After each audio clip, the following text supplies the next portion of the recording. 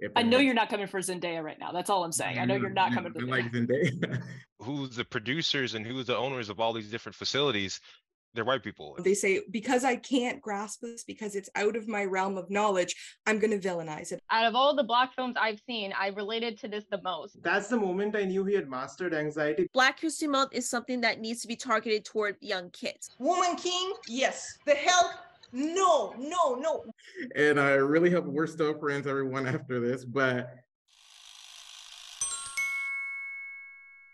Hey everyone, welcome to the second Incluvie Roundtable. This month is February and we're focusing on Black History Month and movies and TV shows that relate to it. And I'm going to let the movie critics on Incluvie introduce themselves. I'm Andrew. Donna. I'm MG. I'm Sorry, Achille. went too early. I'm Samoy. I'm Jane. I'm Bonnie. And I'm Warren. Nice. Good afternoon, everyone. Thanks for joining us for another Incluvie Roundtable. Today, we're discussing the ways that Black filmmakers and stories are changing the narratives around Black experiences. We say Black experiences because Blackness is a rainbow, right? There are a lot of complementary lenses, and we're going to be kind of exploring those things. We've, of course, got a wonderful panel, so let's kind of dive right into it. I wanted to start with talking about what I call Black anxieties or social political ideas in general that are kind of explored through horror films. I think about people like Jordan Peele, George Romero with like Night of the Living Dead, those kind of films that place Black characters into this experience and then kind of explore from that kind of natural angle how things go. And I'm going to pick a trio to start here.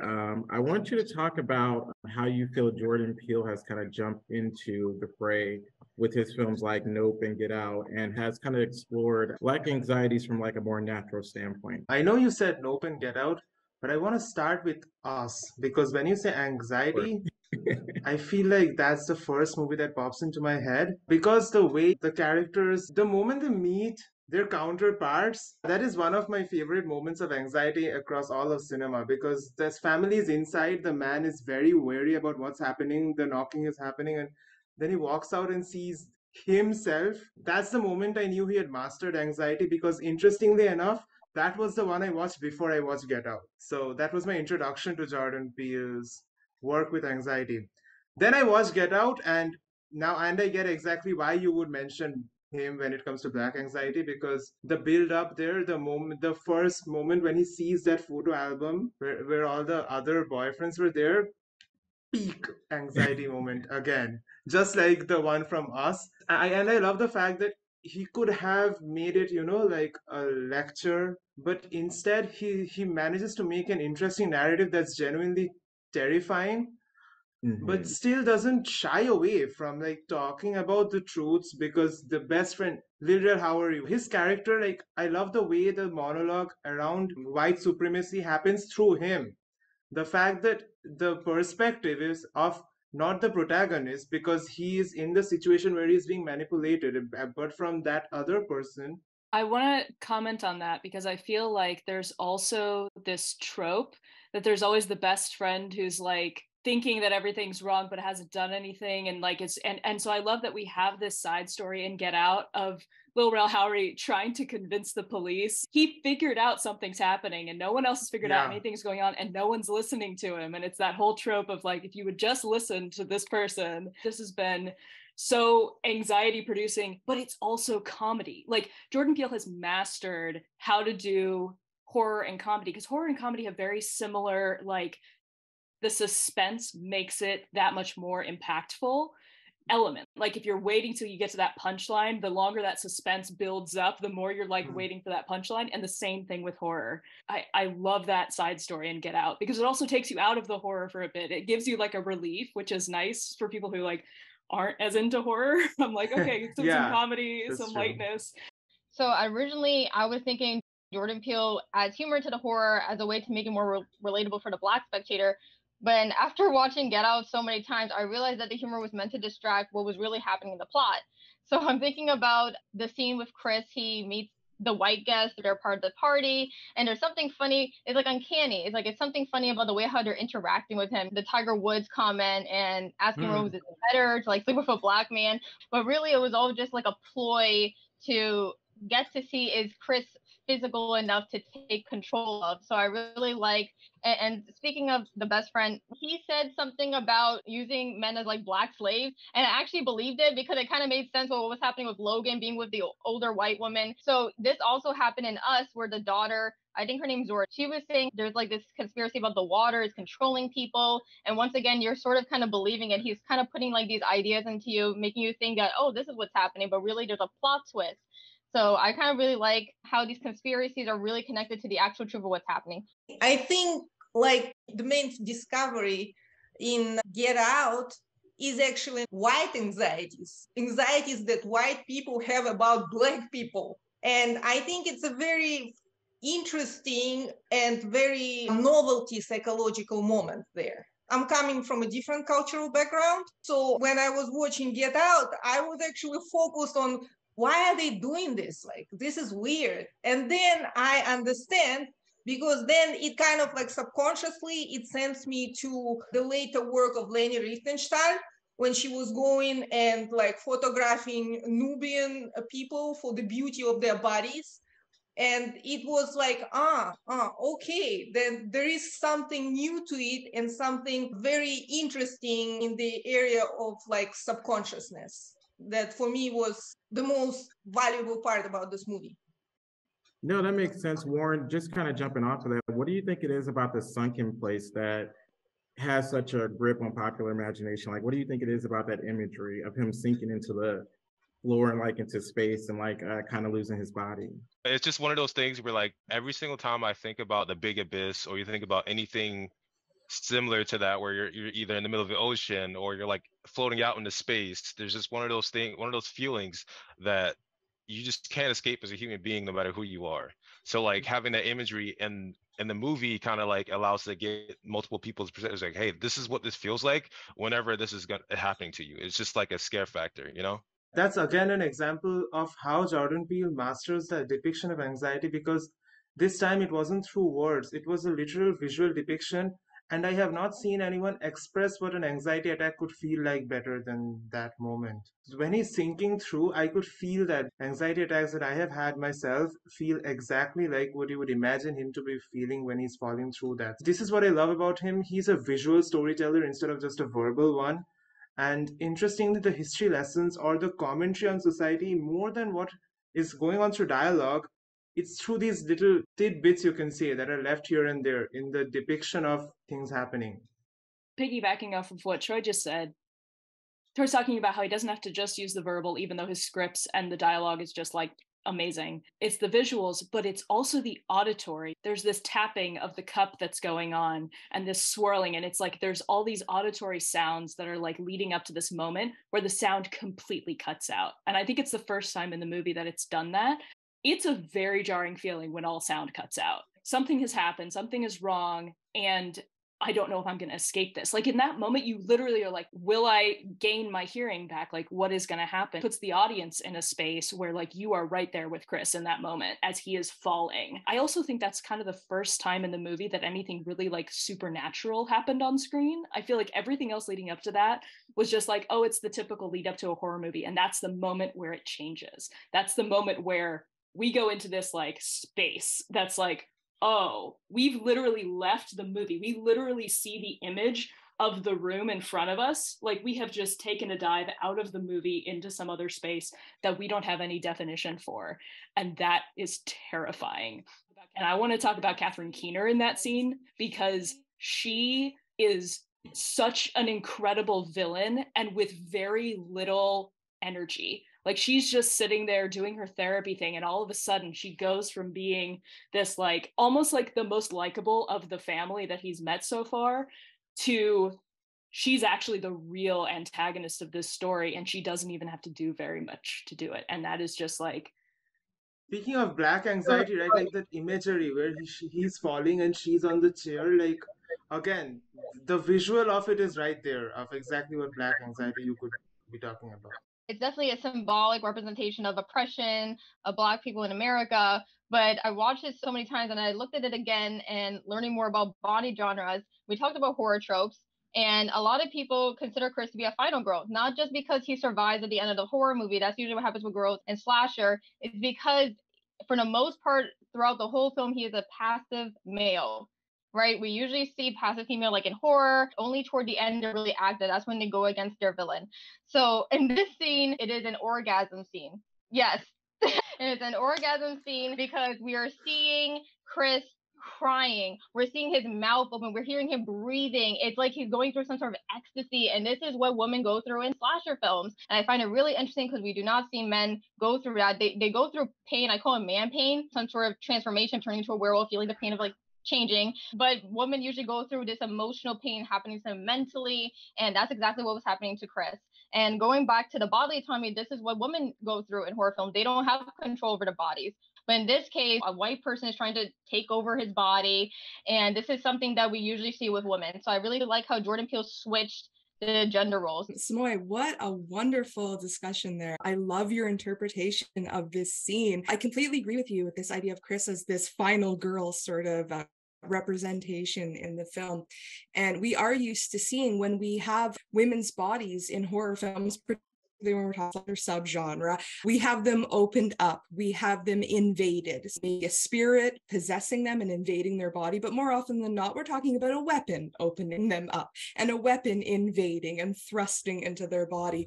So this idea of this symbolic sort of possession and somebody coming into that space, a really interesting sort of interpretation of this sort of like a new form of body horror that really brings psychological horror and body horror, that slasher genre, together in such an interesting and sort of intellectual way. I think we're all really praising the work that Peele did here.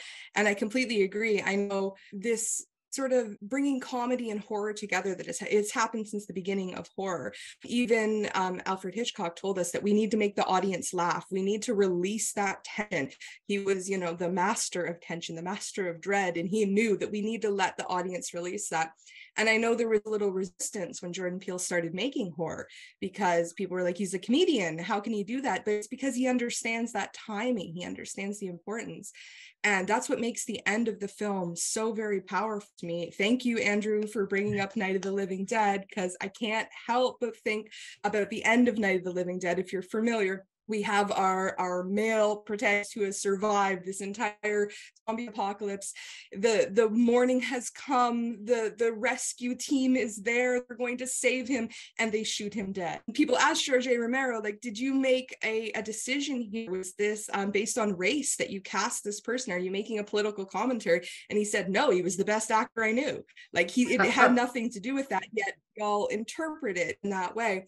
And I think we have this parallel with the final scene of Get Out. He's crawling away from this family, like everybody's dead, he's just carnage everywhere, and then this car shows up with sirens. And I know when I was in the audience, everybody went, oh, because right away we all have the exact same interpretation, like he's getting killed, he's going to go down for this, and then his friend comes out, the relief, like that anxiety that we had building, that dread, finally we get it released. And Samoy was comparing this to orgasms before, and I think that's an orgasmic moment as well. Suddenly we have that release and we're all so thankful and we laugh, we can't help it, that response is just brought out in us. I think that Jordan Peele really knows what the audience is going to do with those moments. He's trying to create a reaction in audience members, which I feel like so many filmmakers forget about now. So I had the same feeling about Night of the Living Dead because I was like, isn't it crazy that he fought a zombie apocalypse, got people inside to actually listen to him? Like, they're all like, why should we have to listen to him?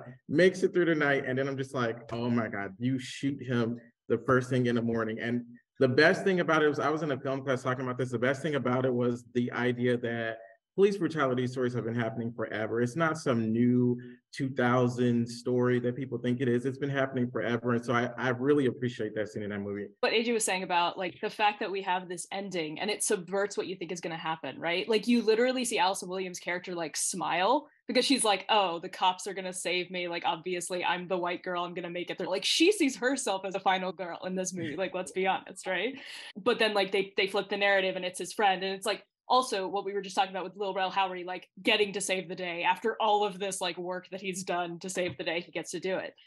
Do people know that the original ending of this movie was what you would expect it to be? Because originally he got caught and he got like taken to prison, and that was like what happened. So people didn't like that ending because obviously they wanted it to be a better ending, and so he wound up changing it. But initially there actually is an alternate ending to this film that is exactly the ending you would expect it to be, which I find very interesting. What Jordan Peele does in it, he's still like exposing racism, but in a very, very subtle way. This fetishizing, it's a certain type of stereotyping, kind of like reducing Black people to just their bodies. You know, we want to take over their bodies. We want to live in them because we consider them as perfect. And it's like, it's in the background. This idea is in the background, but it is there. This movie came out in what, 2017, right? So this was in the middle of Donald Trump's presidency. This was pre-pandemic, pre all the George Floyd Black Lives Matter stuff going on. It didn't mean there wasn't already racism stuff going on. It doesn't mean that like there was anything that was hidden about it, but it wasn't at the forefront in the way that it became as the years went on, as we realized just how many, like the fact that the KKK came back is like so baffling and upsetting to me. Like we should have been done with Nazis years ago, and the fact that they're still a thing is like, I think that Jordan Peele was kind of at the forefront of acknowledging racism is still very much alive. It is just in a different package now, and we need to be aware of that. And we weren't at the time, and we still weren't after this movie. We were just like, wow, look at the social commentary. But it was like, no. Please watch this movie, understand what I'm saying about where we are as a country, as a society, and do better. I love Jordan Peele, and I love what he's doing with his work, and I love that we're talking about it. But we need to move from just like having conversations about how great the movie is to like, what should this movie be teaching us about ourselves and how we should be behaving in society? Not that that's this conversation, but just like that is another thing that this movie, especially in the years since it came out and everything that's been going on, I'm like, this was several years before all this stuff really started getting kicked up, and he was already commenting on it and already like, watch out, this is real, let's pay attention. I mean, this is what I was saying when I said it's not a lecture. It's really a mirror. He just told us exactly what he experiences without making a lecture about it. If the Black Lives Matter hadn't happened, then we wouldn't have not been aware of what's happening in our Black community. We need to be more aware. And now, because of Black Lives Matter, like they're doing all these protests, like these small organizations, like these have been inspired by Black stories, because Black stories spread us this message about anti-discrimination and anti-racism. It's real life concepts that we never learned in school, but now kids today, like they're learning this in school, this anti-discrimination, anti-racism. And our Black stories are sometimes used to promote and emphasize messages about anti-racism and anti-discrimination. Like this is applied to the real world. I mean, this coronavirus pandemic, like all of the ethnic groups, like they're divided because of racial differences. It's like we need to bring everybody back together. When people usually talk about racism among like young adult audiences, like the older audience, the older target market, but Black History Month is something that needs to be targeted toward young kids. Like the children and families, like they're the younger target market. And even young kids like need to be aware of Black History Month because it teaches them about anti-racism, anti-discrimination. There's this animation movie called The Sea Beast. It's targeted toward young children. And there's this girl named Maisie Brumble, and she is of African-American descent, and she is playing the major role. She's playing the lead role. That's something that you don't see in animated movies like all the time. And it's also been nominated for an Oscar. I think that gives us a nice little transition, actually, because I want to talk about oppositional gazes, because, you know, the traditional cinematic and social lens, right, it's a cishet male, right, nominally the white male, right? And so I want to talk about like women's spectatorship, maybe specifically Black women's spectatorship, and just other lenses, movies that kind of present other lenses. So Samara, I'll let you kind of kick us off. Okay, yeah, so you mentioned the oppositional gaze. So that was coined by Bell Hooks, who is a Black woman feminist. And when I think of oppositional gaze, I definitely think of Eve Bayou, directed by Casey Lemons. The film is basically centered on Eve, of a little girl played by Journey Smollett, and it's really focused on her perspective. A lot of it has to do with reflecting and memory. When I think about this oppositional gaze, I'm thinking about the power of looking. That's actually how Bell Hooks described it. The camera is a gaze. So really, that film, I could tell, was Casey Lemons' perspective. Out of all the Black films I've seen, I related to this the most. I related a lot to Eve. And we don't really look alike. You know, she's a little bit lighter than me. She has red hair. There were a lot of things that spoke to me. A lot of it had to do with post memory. And post memory is basically stories that your family have told you. They're their memories that become your memories. So that's kind of what was happening in the film. And a lot of it had to do with this character figuring out her ancestral roots, her African roots.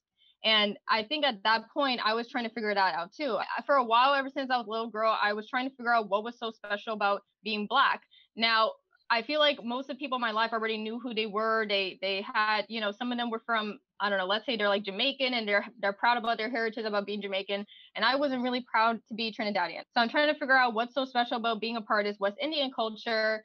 And then East Bayou, which does have that West Indian culture, because West Indian culture is originated from West Africa. So a lot of our myths and stories, our culture comes from West Africa. That's kind of what it means to be Black, is that even though we came from these different countries, it all kind of relates back to Africa, these certain points in Africa. One of the main things she was discovering was hoodoo, which is different from voodoo. Hoodoo is more like the slaves were resisting. They had this practice and they used it against their slaveholders.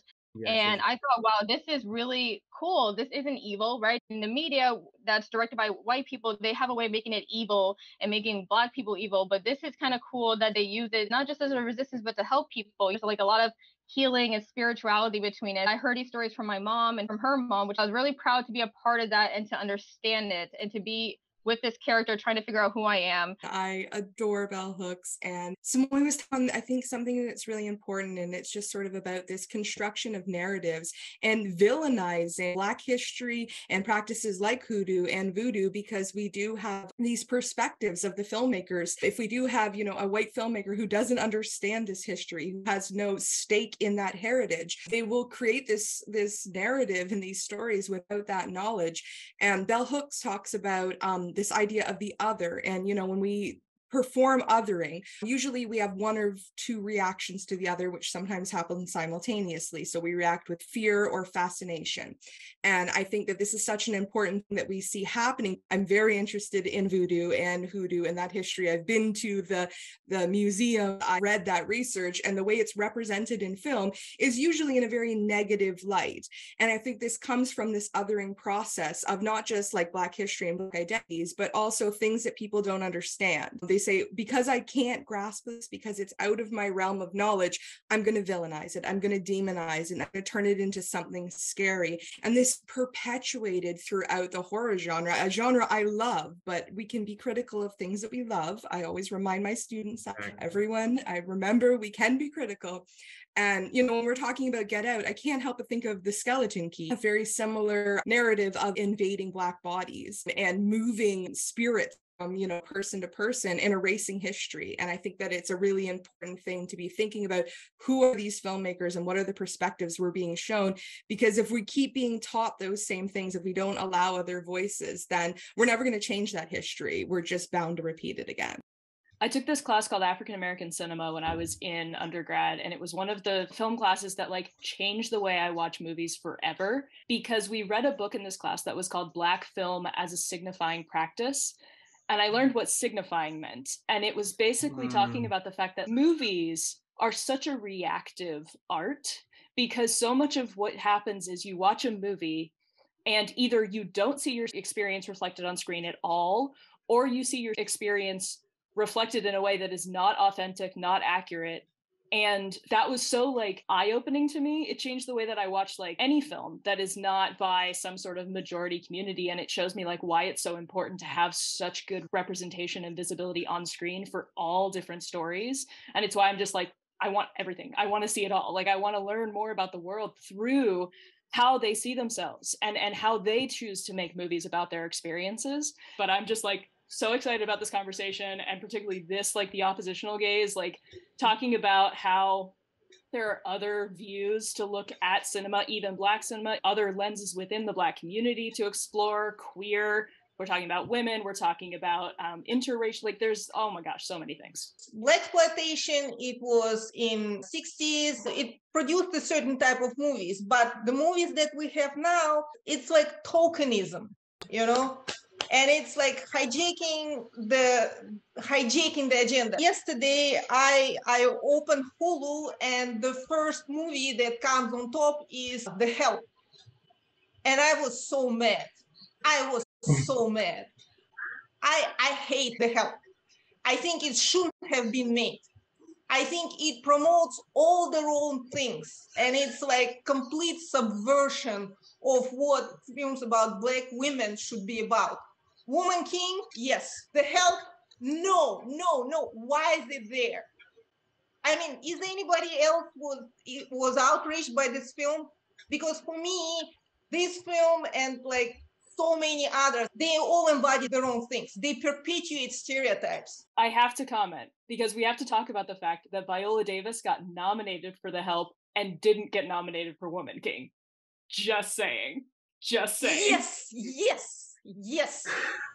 Since you asked, I hated The Help so much I coped with it by watching Hidden Figures. Just putting it out there. We could do a whole thing on Hidden Figures. We could do a whole video just on Hidden Figures. Oh my gosh, Right. everybody in that. I was always wondering why movies on Black issues are always focused on what is wrong. Why there are so little movies about what is right, like something that can give pride to Black children. Because this is very important in children's psyche. You know, like I have children, I see them going to school, I see how the vision of the world is formed.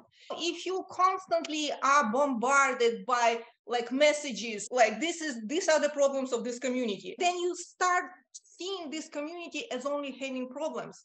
You don't know that this community has like a rich history.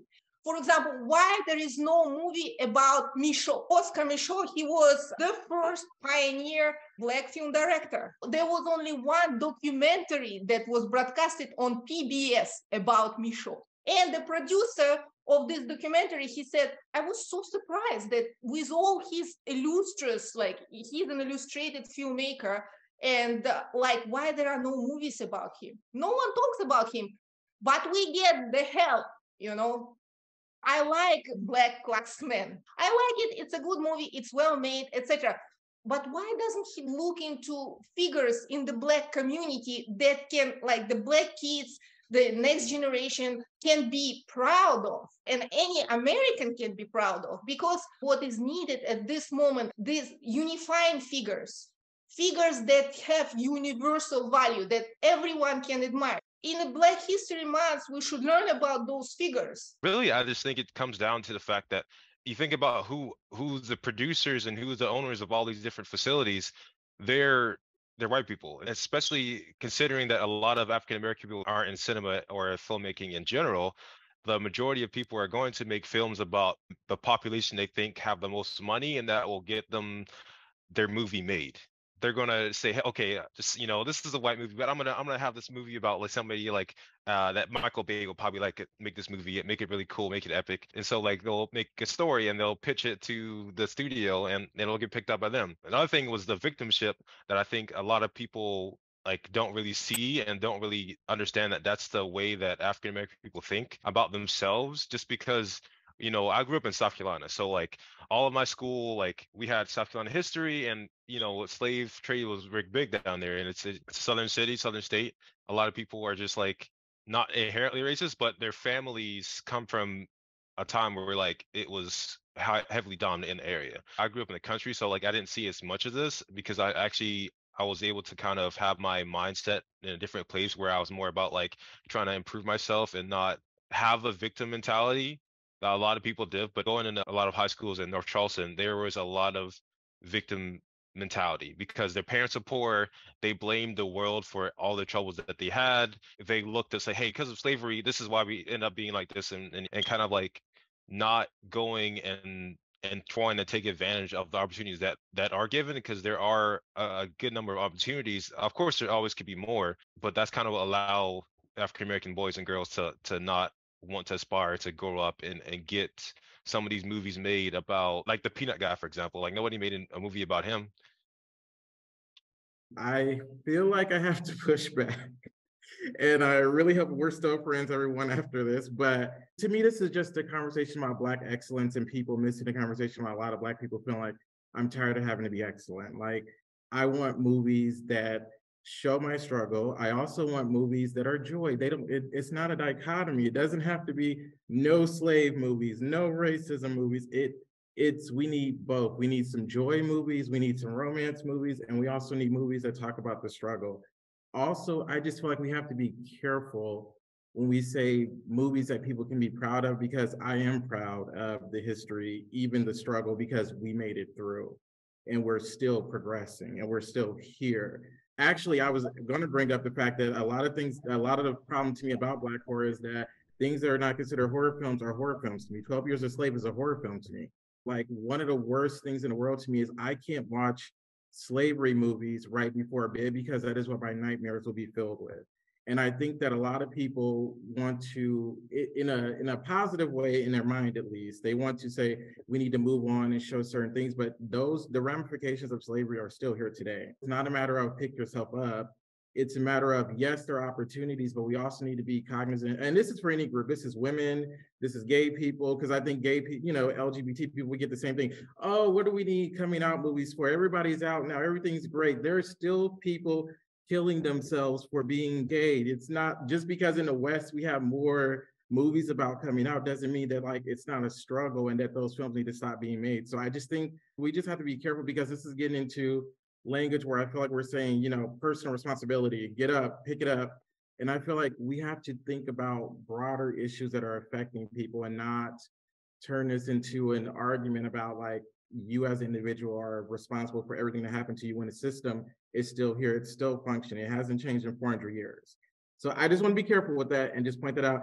You see films like Black films, and even though they're kind of problematic, you're still proud about it. I'm thinking about Catwoman. This was the one with Halle Berry. I grew up watching women on screen. I grew up watching them kick ass. I grew up watching Charmed. I sort of grew up watching Buffy. And yes, there's a pattern of white women on the screen, but the matter of fact is I grew up watching women in power.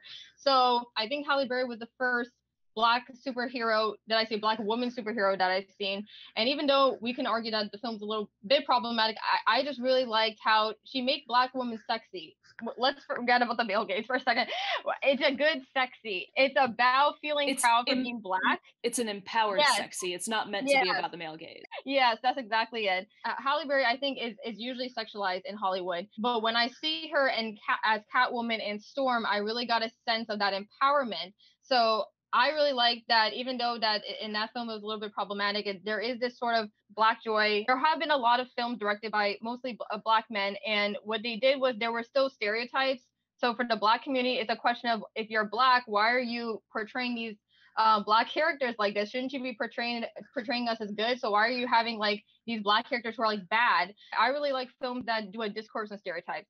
So instead of asking, why do Black people do voodoo, just act like how did this came to be? One of the stereotypes that always stay with me are, why are Black women ghetto? Because I heard this so many times in middle school, ratchet, ghetto, they kind of all mean the same thing. And I just want to find out, okay, why? Don't ask, why are Black women ghetto? First of all, where did this ghetto come from? There's this movie called Girlhood, directed by Celine Sciamma. That film did a discourse on why you would think Black women are ghetto. It's really a performance. Black women aren't ghetto in nature. It's just that's their way of showing their strength. One could argue this could be connected to Moonlight. Why does Chiron have this toxic masculinity? Because of performance. That's his way of like surviving through society. So that's when I think of with Black women. It's like we have our own way of fighting back. A lot of people would think that it's kind of dirty. It's not civilized. I kind of like this idea of in girlhood that you're connected. You have this own circle, and it's nice, kind of like a sisterhood. So that's kind of what I always wanted to be a part of that. That way it doesn't really seem ghetto. There's something very natural about it. This kind of behavior does become contagious. I know because, in middle school, I had my own little thing, ghetto, I don't know, you want to call it that way. But yes, I did perform in that. I performed because that was my way of surviving through tough times. And that's kind of, I understood what was happening in the film. So this whole angry Black woman, ghetto woman, it all has to do with so much pressure on us, the stereotypes on Black people, and just sort of giving into it, kind of like fade back to Moonlight, this whole thing about we're destined to be this sort of stereotype, so we're just going to become it instead of fighting it. All kinds of films are necessary. I just want to draw your attention to what films are like propelled into the focus, of public attention. And I think we should also like strive to broaden the frame. I really love Catwoman, and I don't understand why it was like so put down. I really don't understand. And maybe that's the reason. That's like a Black woman was portraying a sexy, powerful character. And I think it might have been also a payback to Halle Berry for Bullsworth.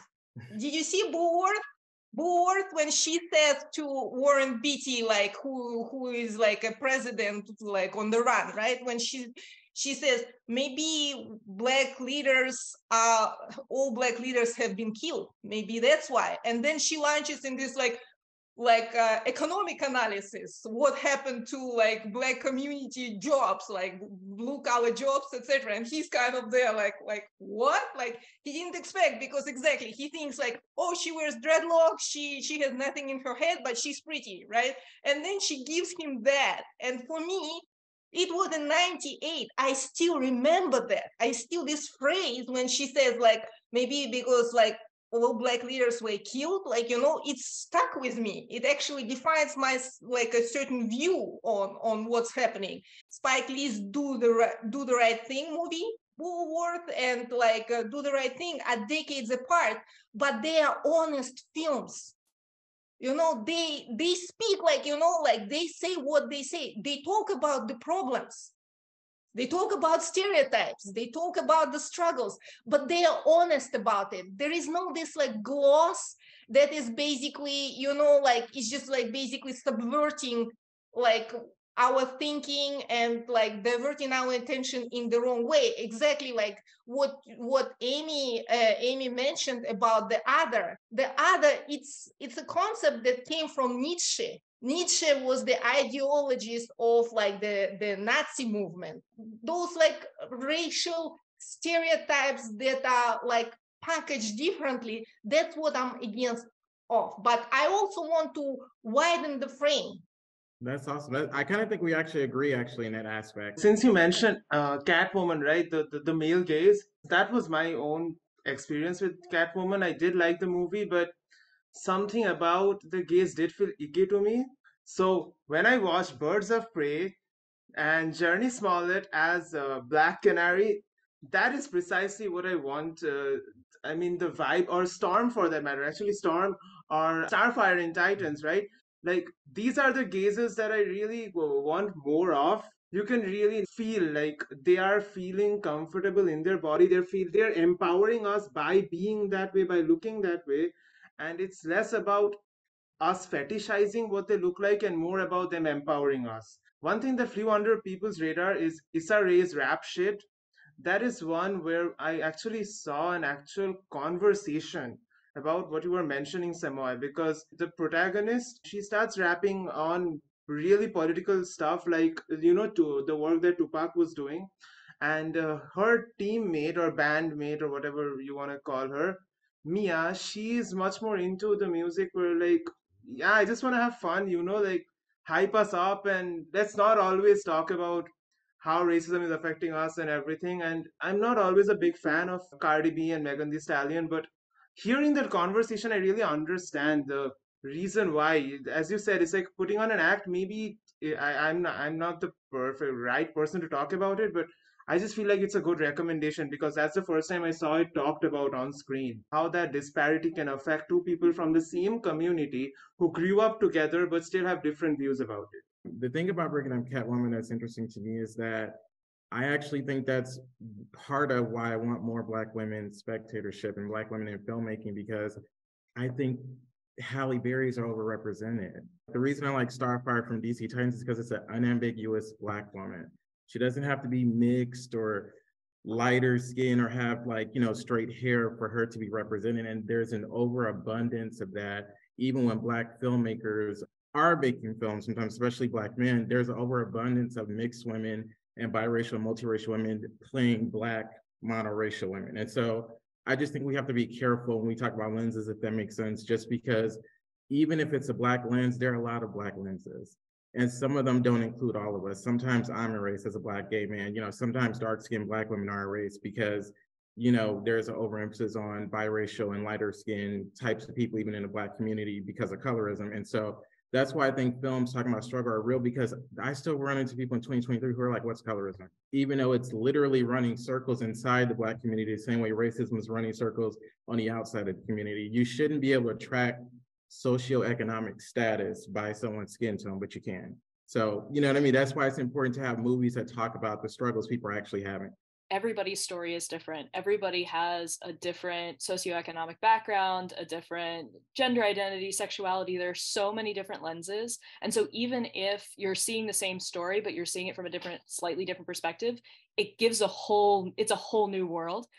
And I think in addition to just having a bunch of different lenses in cinema, this is also why it's so amazing to me that there's so many different streaming platforms. There's so many different forms of media that you can consume, because sometimes you can't find yourself and your story on one platform in one specific place. But if you look just slightly outside of that, there's other forms of art that we can find ourselves in. And that's so amazing to me. Sometimes things start out as theater, but then they move into movies or into TV, or something starts out as TV and it moves into theater. So as you start to become aware of just how vast the arts community is and how many different storytellers are getting to tell their stories in certain spaces, or want to tell their stories, or have a story to tell.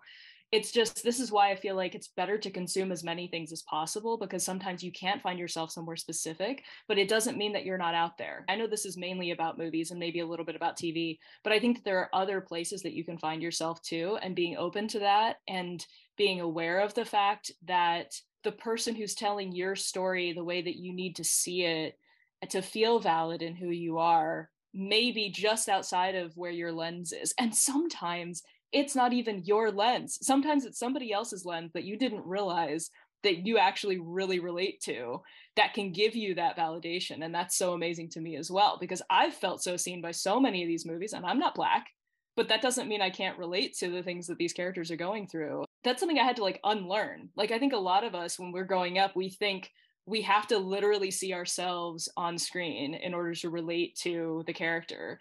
But the more that I've consumed art and movies and TV and everything, I'm finding bits and pieces of myself in a lot of places that I wouldn't have necessarily known. And oh my gosh, it's such a relief. It's such a relief to be able to see bits of my story show up in other places, because it really does make you feel like, oh, I'm real. This is a real struggle that somebody's going through. Even somebody who doesn't exactly look like me, it's still a very, relatable thing. So.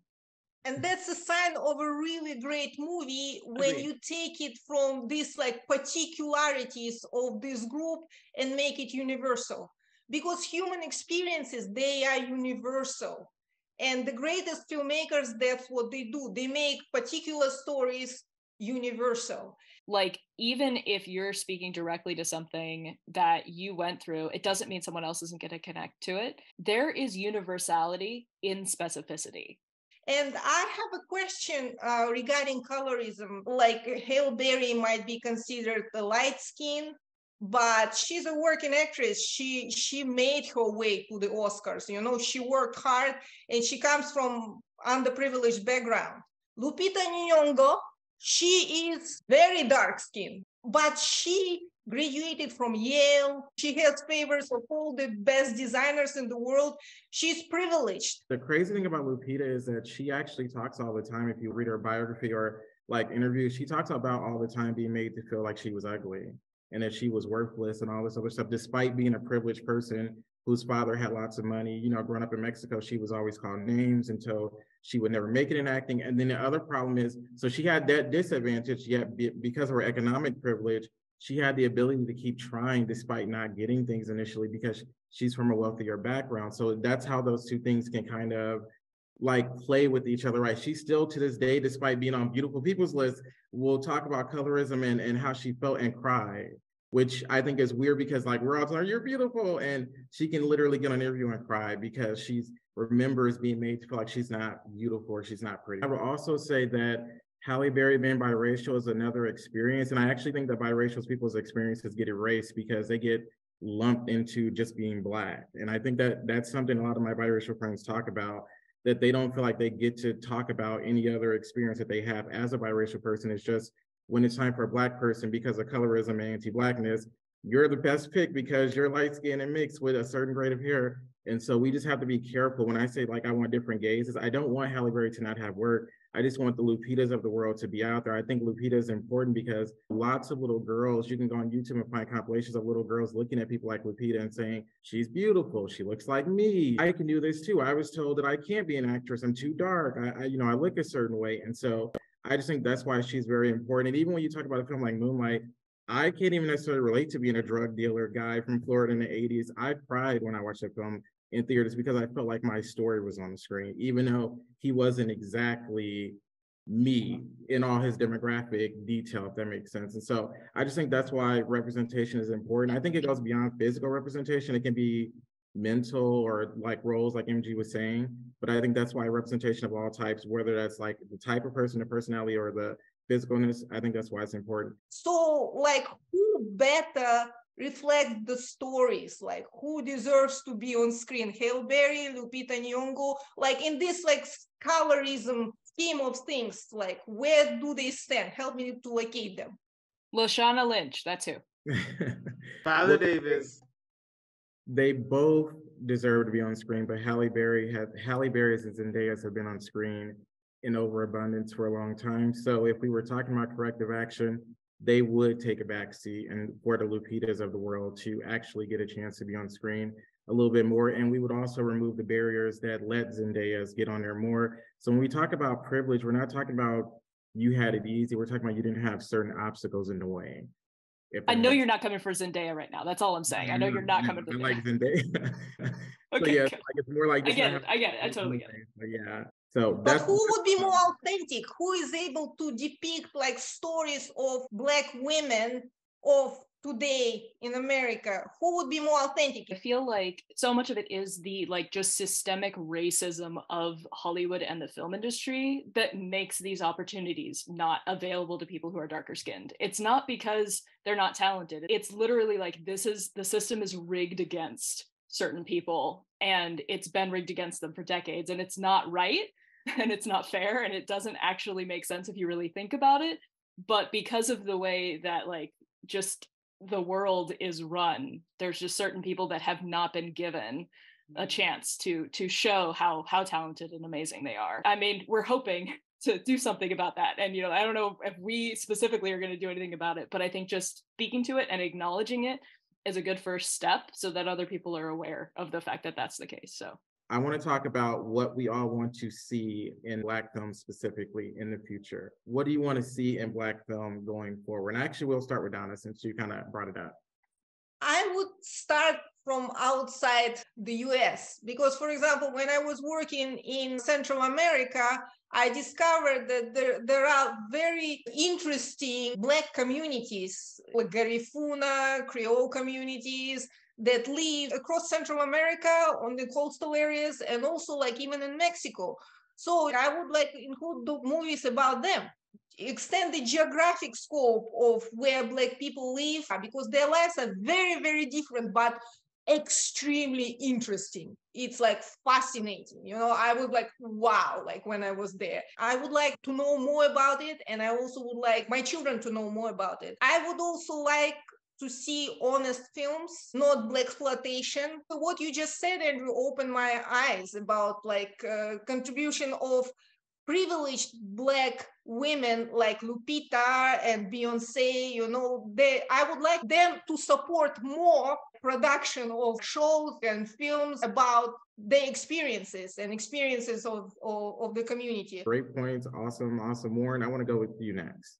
Of course, everything what she just said, but I'll make it very more specific because she was talking about other regions. I would like to see, there's a movie that's like Compass, something was a timeline movie where it's different timelines in different places, but the story goes, it's like a continuous story. I would like to see stories from different regions where we take 1600s Africans in this part of the world and have it be like, this is what one generation was like, this is what next generation was like, and this is what, you know, whatever the current generation is like. And maybe have a series that goes kind of like around the world to different places because it's different everywhere you go. Think about South Africa and apartheid. Like they had a different struggle than what we did here in America. I would like to see that. You want to make that movie, don't lie, Warren. I would probably make yeah, that of movie. course. If I could be a part of making it, of course. I would watch it. Yeah. I would definitely watch it. Let's go to AJ.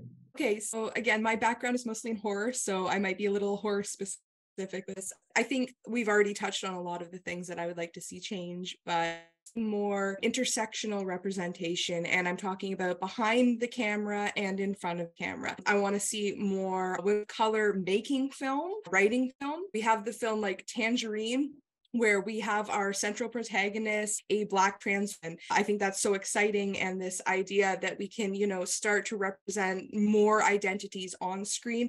And I think the best way that we can do that at intersectional identities behind the camera and writing those stories and crafting those narratives. So I like fun movies too. Tangerine was a fun film. Catwoman was a fun film. And if we're going to do horror, I feel like a lot of films, particularly, I go from the more feminist perspective, but I say that sometimes when they get very feminist, we start to lose some of the joy of the genre. I use the example of the most recent Black Christmas. I don't feel like there's a lot of fun in that film. So I think we can have these films that are, saturated with a really important political commentary, but also can love the genre and have a great time. And I think Jordan Peele is a great example of someone who is taking, the fun of different genres. We're getting, sci-fi in there. We're getting neo-Western. We're getting horror. We're getting all of it merging together. We're cross boundaries. And I think we need to keep doing that, keep pushing. And I think we're just starting. So Awesome. Bonnie, what do you want to see? I actually kind of agree with AJ. I consider myself as a feminist and as well as like someone who supports anti-racism. When it comes to Black stories, like I think that Blacks, like they're like underrepresented in a lot of movies, especially when it comes to like aimed toward kids and families, because most of the time they involve like white actors, or if in the case of the animation, all of the anime characters are white. Disney Studios, like they responded to the Black Lives Matter protest by incorporating Black stories. There's this the Little Mermaid, like Halle Bailey stars in that movie, and everyone's talking about it. I mean, yes, and there's a lot of protests saying like there's a Black mermaid, but like it's just like supporting the Black girls, and like it's like. Samoy, let's go to you. Maybe more characters are like Meg from A Wrinkle in Time. So I'm talking about the one directed by Ava DuVernay, and Storm Reed played Meg. So that was an interesting choice because I never really thought of Meg as white, except from watching the first live action film. When I was reading the book, I can immediately connect to Meg. And I don't think there was any description of her being white. Maybe there was, I just don't remember. But I didn't really think of race at that time. I just really connected to how she was feeling, the insecurities. So pulling back to Storm Reed, I would really like some Black girl characters that are like Meg, that don't really, there's kind of like this awkwardness. There's an awkwardness, whether it's like the skin, the hair, just kind of exposing that. And then to have this character later on sort of accept that the flaws are what kind of make you human. That's actually, I think that was what was happening in Wrinkle Time. A lot of it had to do with insecurities and trying to own it. And I definitely want something like what Janelle Monáe was doing in Dirty Computer. There was this music video called Pink, and I loved how she was showing Black women bodies. It was very sexual, but kind of like in a good way. For someone who's not queer, there is attraction. And I think this is kind of natural for women to feel. I'm going into like a whole different thing here, but I think it's natural for women to feel attracted to other women, that not necessarily identifying as queer. It just has a lot to do with seeing the beauty in your own body, because it's really a reflection. So what was happening in Pink is that because I identify as Black, I'm kind of mirroring this idea of like, oh wow, she's basically saying that my body is beautiful. She's basically saying my vagina is beautiful. That's exactly what she was trying to say in Pink. More hair representation, tight curls. That doesn't necessarily have to be Afrocentric, because everyone we've seen Afrocentric, but I want different hair representations for sure. All right, and Troy? I want more Lashana Lynch. I just like anything Lashana Lynch. But speaking of Lashana Lynch, like more movies like The Woman King. I know the biggest selling factor to entire the world is like how they're the real Dora Milaje, how this was a historical thing that got erased. And of course, like it's so terrible that it got erased altogether. But like outside of the history part, where like you see these Black women, almost superheroes. Honestly, she's a superhero to me. Everyone there, like Viola Davis and all of them. And yeah, like more Black women superheroes who are being filmed through the lens of Black women who have like the Black women, female gaze that we were talking about. And that is one of the biggest things that I want. And also, so what AJ said, like fun horror. Wendell and Wild is an example that I'm gonna keep taking because finally the duo reunited, the OG comedy duo to me, the one I grew up watching. So Key and Peele made that together, and the two as devils with the little girl as the protagonist. I don't know, the gaze right there. Again, a super fun movie, and sometimes maybe we can just have that too instead of serious conversations all the time. Another thing that I really would love is more of characters like Janelle Monáe from Glass Onion. The kind of story where, like, exploitation is happening, but instead of that being the central point, like, it's more than revenge. I don't have the words exactly right now, but if you've seen it, you know probably what I'm talking about. And horror movies, I don't know if you've seen the new Slumber Party Massacre, the new one. The protagonist is a black girl who is taking revenge for the massacre that happened to her mom's group of friends before. And I just love everything about that movie. I mean, everything. The trilogy is good, but that movie, I want that to become a franchise. And speaking of franchises, of a franchise of Charlie's Angels, where Ella Balinska is honestly my biggest crush in that movie, and maybe more characters like her. Yeah, that's what, like, yeah, maybe I'm not talking much about serious stuff. I just want superheroes and spies and stories that aren't really focused so much on black women in roles, and also stuff like Tangerine, because come on, queer representation is still very very rare, honestly. So yes to everything queer representation. Yeah. Last but certainly not least, MG. Just like more as like a simple answer. I just want more, and I want more variety, and I want what AJ was saying. Like I want intersectional representation behind the screen. I've realized how important it is to have writers who've had different experiences, authentic experiences, getting to tell their stories. I want more opportunities for people who we don't know, who we've never heard of, to get the chance to tell their story. I want more people getting to live their dream and show other people that it's possible. And I feel like that is why we need so many more different stories, so many more lenses being explored, particularly within the Black experience, because there is so much rich history and struggle and joy to be experienced. So what all of you said, I'm gonna big up 1,000, like a million. I'm gonna raise you on the global thing and say, I agree. I want to see more stories from all over the diaspora, Black, Asian people, Black, Hispanic people, all over the globe. I also want to see movies that are before colonialism, because Africa actually existed before colonialism. And they had kingdoms and fun things going on. And so I would like to see movies about that.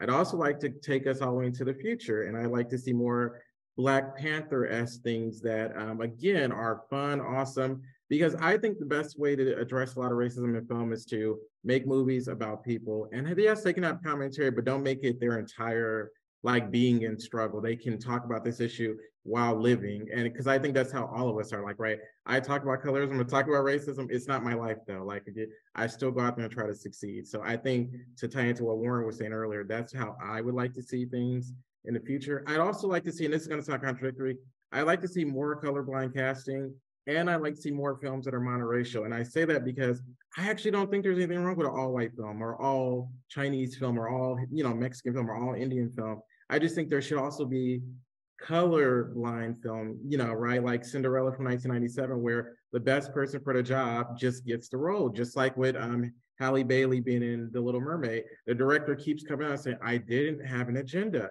She auditioned, she had the voice of an angel, she fit the role perfectly, so we went with it. And it's always funny because when people say, why does it matter what a person looks like? I'm like, right, why does it matter? So why are you upset it's being changed if it shouldn't matter how the person looks in the first place, right? So your argument is kind of disingenuous. So those are the things I want to see, just more people of all types who, like you said, MD, don't get on film, living their lives. I like to see more interracial love, but also more like, just Black on Black love, right? I like to see everybody get represented. And so that's kind of like where I'll go with it. I want to see everyone get a chance to be represented in all kind of mainstream ways, and hopefully see more lenses, because again, no matter what group you talk about, Indian, Mexican, Chinese, Japanese. There are lenses within those lenses too. There are multiple lenses within those lenses. And so I want us to keep getting down to the granular level of, even if we get down to this individual person on this day gets a lens, I want that for the future. Everyone gets a lens. So, and I think this was awesome. I hope everybody enjoyed like the roundtable. I want everybody to give themselves like a huge round of applause, because I feel like we did awesome. This is our silent digital applause. Yeah, and that's a wrap, right? Should we pose? Do something funny?